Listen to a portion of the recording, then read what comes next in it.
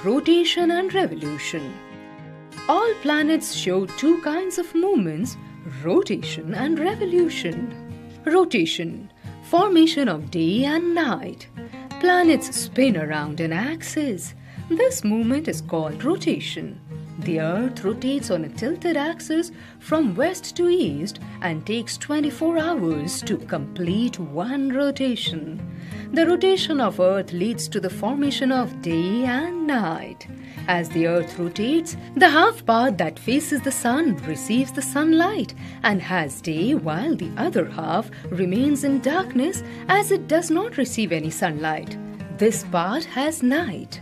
Revolution. Formations of seasons. Planets go around the sun in a fixed orbit. This movement is called revolution. The Earth takes 365 days and 6 hours to complete one revolution. This duration is referred to as a year. The tilted axis of the Earth and its revolution round the sun causes the formation of seasons. As the axis of the Earth is not straight during revolution, either the North Pole or the South Pole gets tilted towards the sun. When the North Pole gets tilted towards the sun, the Northern Hemisphere receives more sunlight and has summer. The South Pole remains tilted away from the sun and receives less sunlight. Thus, the Southern Hemisphere has winter.